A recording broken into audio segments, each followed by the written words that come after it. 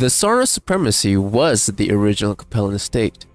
They were the first to be founded in the entire region in 2176. Sarna was actually one of the first few systems to be colonized by humans.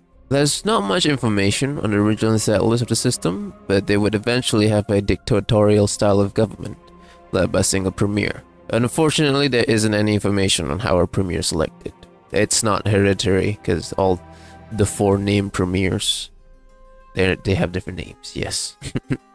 Regardless, being one of the first systems to be colonized, Sarna had a pretty good head start compared to the other Capellan states. Before the Confederation, they were the biggest in terms of military, economy, and industry. This, coupled with their culture that values productivity and efficiency over personal freedoms, will lead them to be the strongest nation in the region. The state would slowly expand out until their borders met the borders of younger Capellan states, such as the Capellan Holdfast, the Tikhonov Grand Union, and the St. Ives Association. Big nations have big ambitions. Most of these ambitions, though, are usually at the expense of smaller ones. In 2225, the Premier of Sarna, Emmanuel de Nevers-Brunn, declared war on the Capellan Holdfast, now known as the Capellan Republic. Emmanuel saw the growing republic as a threat to Sarna's influence in the region. The attack on Capella was a failure. The Republic called upon their trade partners, including the systems of Ares, Kurgan, and Bandora, to form the Capellan Co-Prosperity Sphere and fought off the Sarns. The Supremacy was fortunate that a Capellan counterattack never occurred. This lull in hostilities allowed them to fully annex some systems though, such as Old Kentucky, where the Sarns would help the system revive their economy due to being cut off from Terra by the Demarcation Declaration. Their help would eventually result in Old Kentucky fully submitting themselves to the Supremacy. The sinews of war are money, money, and money. The last war will not be the last between Supremacy and the Republic, or now known as Hegemony. Around 2305, the systems of Palos and Wei, 2 very mineral-rich systems within the Supremacy, would declare independence after years of taxation and economic exploitation from the Sarns. That, and also its inhabitants' strong beliefs of personal freedoms, the complete opposite of Supremacy's. There was a complete information blockade when the system ceded, and it took 3 weeks before the Hegemony was alerted of this new development in the region. And when they did hear of it, they held an emergency meeting to decide whether to support the 2 systems on the principle of democracy and freedom. But before a decision could be made, Sarna Premier Kazan Chandler sent a communique to Capellan Prime magnate Paula Average, which basically said, and I'm paraphrasing here, "Stay out or get clapped." That was all that was needed for Paula to make her mind up and deliver the following speech. I'm gonna have to put my fan voice up. Give me a second. There are those in recent days who have argued that the affairs of Palos in a way do not concern us. After all, it is said, we are no Pelusians. After all, it is said, Wei is so far away. To such counsel, I could not disagree more vehemently. To those who say we are not of Palos, let me remind you, our cousins are dying this very night in defense of principles we hold dear. What greater bond do we need to share? Today, I am a Pelusian too. Today I feel gay. To those who say that Wei is so very far away, let me remind you that Sarna is so very much closer. We're coming for you, Premier Chandler. We're coming for you. And with that, the Second War was declared. What was supposed to be a 4-week operation quickly turned to a 4-year one. The Hegemony Military Command, the Strategios, highly overestimated the capabilities of their forces. At the onset of the war, they had to rely on border units that were less equipped for a full-scale invasion. They chose not to wait until the St. Andre garrison, a bigger and more better equipped unit, could fully mobilize due to the Supremacy already prepared state. They thought a quick strike towards the capital was all that was needed to end it. But for a full 8 months, Hegemony forces repeatedly tried to invade Sarna. Every single time they were pushed back. Sarna came up with a new rapid reinforcing tactic that allowed them to quickly replenish all of their losses, which the Capellans just could not counter. Every time the Capellans launched another attack, they would face fresh defenders that would beat them back, over and over again. Even though the Capellans had numbers, the sheer fanaticism of Sarn troopers would overwhelm the Capellans. This will eventually lead Palos to be reoccupied by the Sarns. The resistance showed by the inhabitants of Palos was fierce.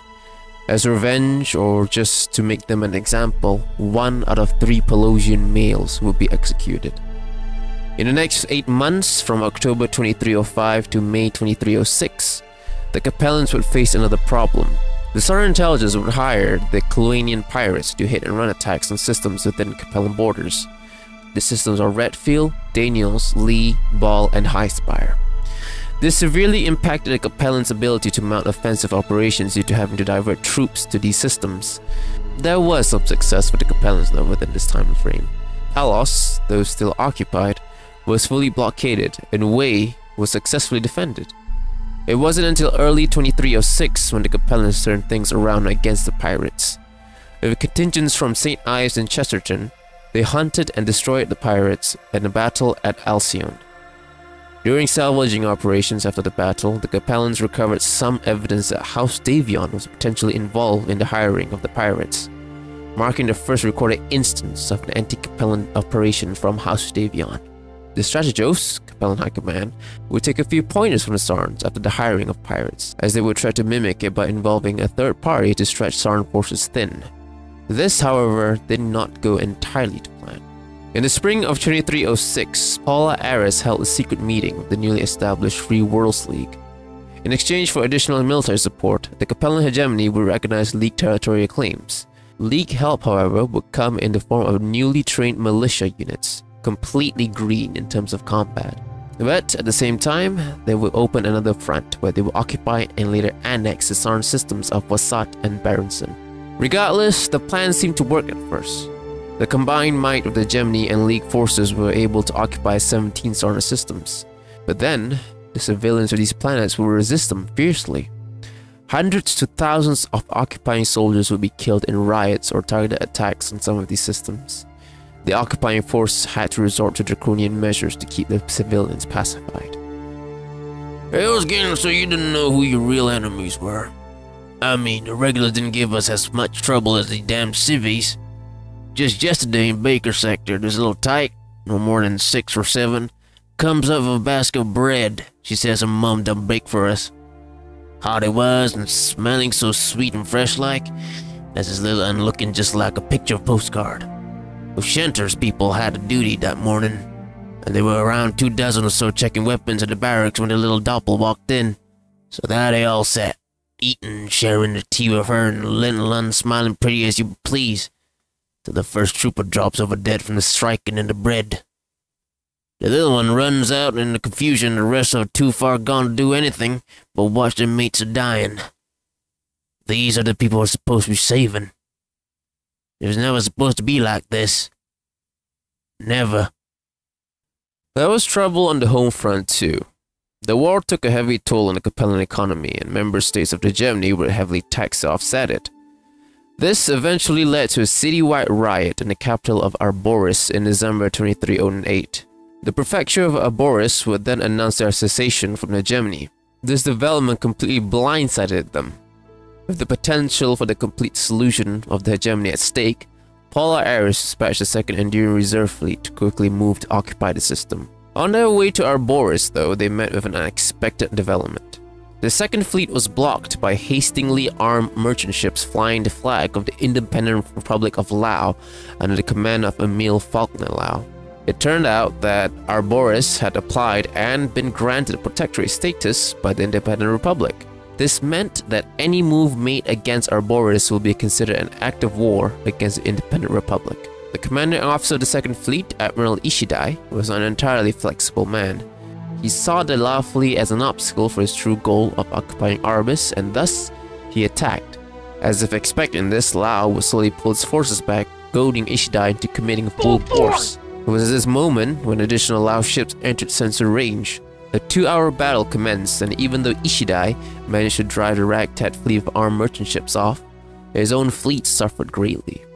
Now with significantly less ships, Ishidai abandoned his original mission and decided instead to blockade the Lao system. He left his fleet to do that, while he himself went back to Capella to report all this and receive new orders.